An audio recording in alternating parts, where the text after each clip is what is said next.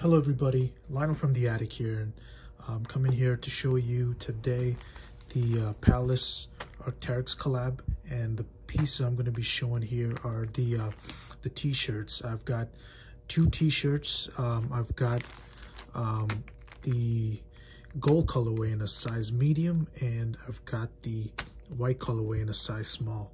So let me open up the white one. Yeah, I'm going to open up the white one for you.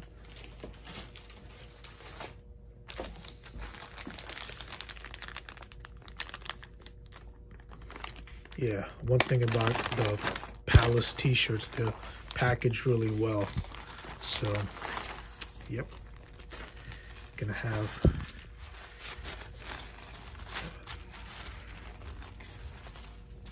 some paper. I'll put that aside. And yeah, let me show you the front. Oh, got the gel packet right here. Yep, so let me show you the front first. It's the right on the, technically it's supposed to be on like the chest pocket area, but right here the placement of the Arc'teryx logo with Palace. And yeah, this is reflective, so it's really cool to see that. And right here on the sleeves we have Palace Arc'teryx, real nice. And yeah, the back is what's awesome about it. That's what makes it. Yep, right there you got the large tri-ferg. Oh, it's just a little dusty, but yeah, that's what makes it, in my opinion. You got the large tri-ferg, and then right in the bottom is where you have it saying Arc'teryx, and it's reflective.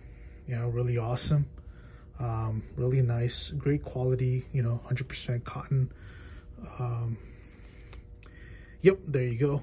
So yeah, let me open up the gold colorway and show that to you guys.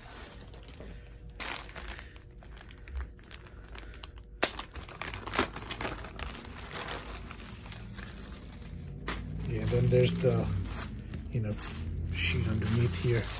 Take that out too. There should be like a silicone packet. Yeah, there it was. I heard it. And yeah, same thing, with this colorway too, right on the pocket, is where you got that chest pocket area. We got the logo Arc'teryx with Palace.